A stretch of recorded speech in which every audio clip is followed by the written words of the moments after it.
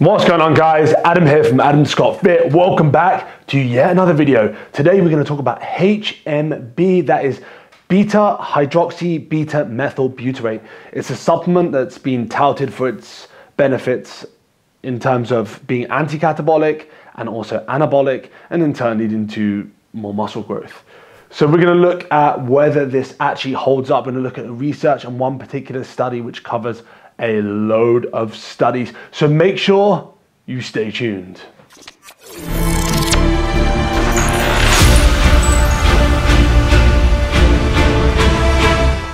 So there are many supplements out there which tout increases in muscle gain, like similar to that of creatine, and even once upon a time, HMB was actually considered to be similar to a steroid. So if you're a hardworking athlete, or you're increasing your training frequency, or you're in a hardcore situation such as the playoffs, then HMB is for you.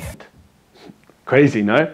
But yeah, basically, you can see that where the hype originates. People compare stuff to like steroids, and when steroid users compare stuff to like steroids, or people that know something about steroids, then it kind of blows out of proportion. People like, Jesus, I need me some of that. That's like when creatine first came out. If anyone remembers Cell-Tech. Shake up your muscle building routine like I do with Cell-Tech and Nitro-Tech. It's the fuel you need to help build muscle.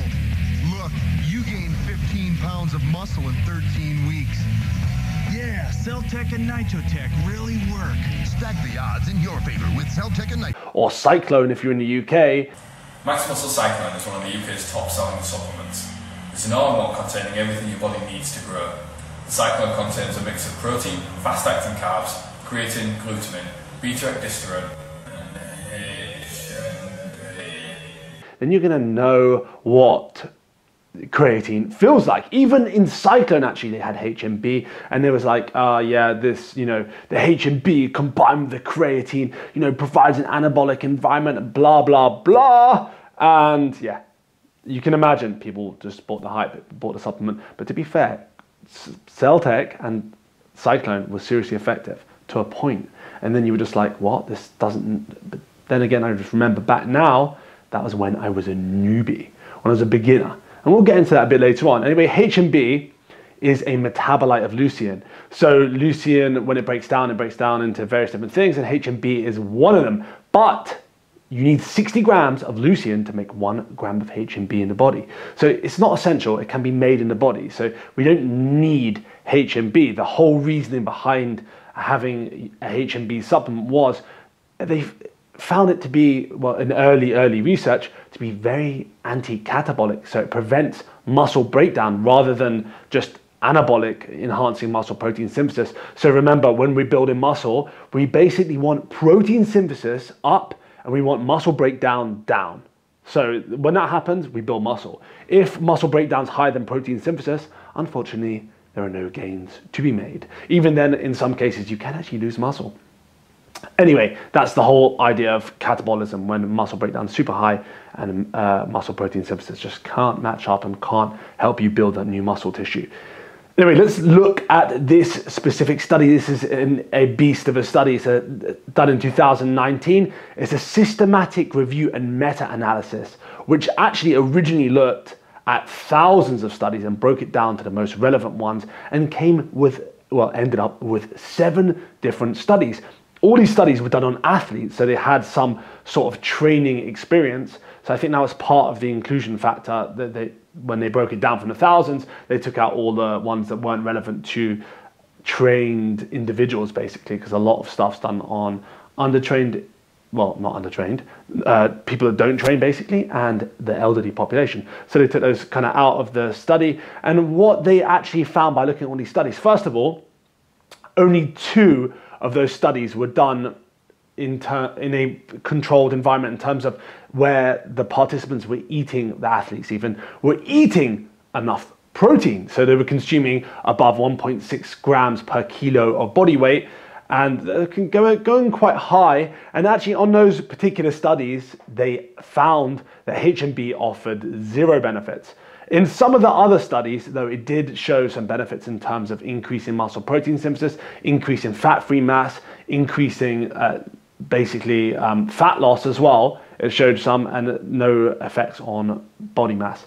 There was some mixture in results, but overall, if you break them down the way Holland et al. Did in this paper, in this meta-analysis, even this paper, it's a very long paper, and yeah, they just basically found that HMB does not offer any significant benefits. If it did, they're very small, and they're not significant enough to say that, you know, HMB is this super powerful anti-catabolic agent, it's the future of supplementation.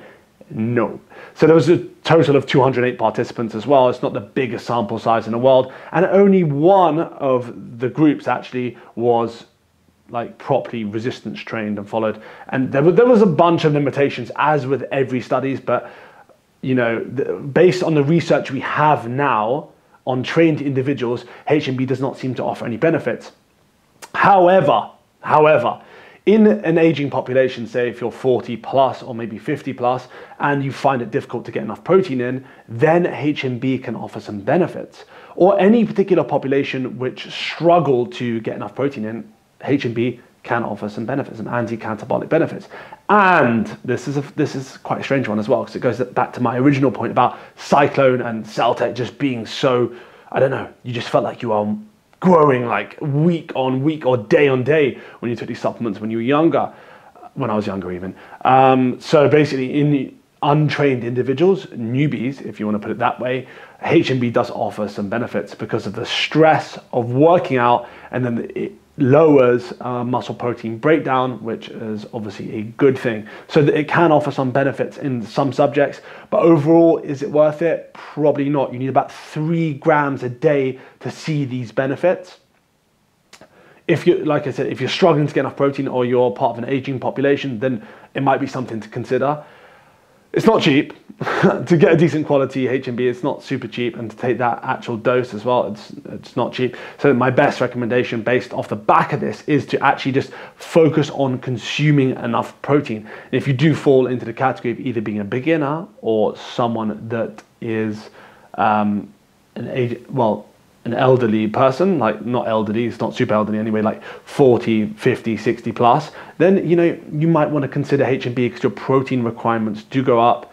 And yeah, that is a wrap, ladies and gentlemen. So if you enjoyed this video, give it a massive thumbs up. If you have any questions, comment below. I'll link the study in the below so you can have a deeper read if you want. There's so many studies done on HMB, but in the trained population, there's not that many. This is what this meta-analysis and systematic review found, which is a great thing about these meta-analysis and systematic reviews, because they group all the data points, all the data, and then, you know, come to a firm conclusion on the current available research. This may change in the future, but this is 2020, 2021 even.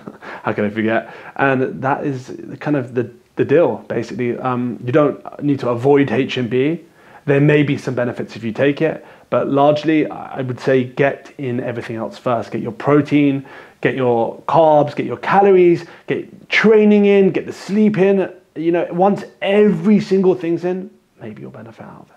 And if you're enhanced, you're probably not going to benefit out of it because your body's seriously anabolic and like massively anti-catabolic. So no worries if you're enhanced as well. So if you have not clicked that thumbs button already, click the thumbs up button. If you like the hair, click that thumbs up button, click it anyway. And if you enjoyed the video, click that subscribe button. Be sure to share with someone you know that is into supplements or consider taking something like HMB. And until the next video, keep pushing those limits.